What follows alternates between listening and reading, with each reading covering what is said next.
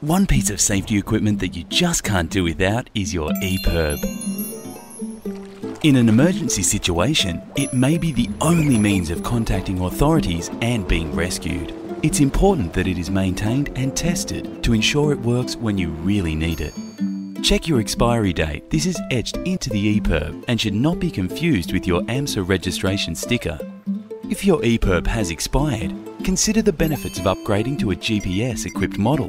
These give rescue authorities an accurate location within minutes.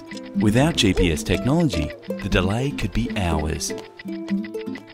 GPS technology gives greater accuracy too, creating a search area about the size of a football field, instead of a whopping 5-kilometre radius for non-GPS EPIRBs. More Australian rescues start with GME than with any other brand.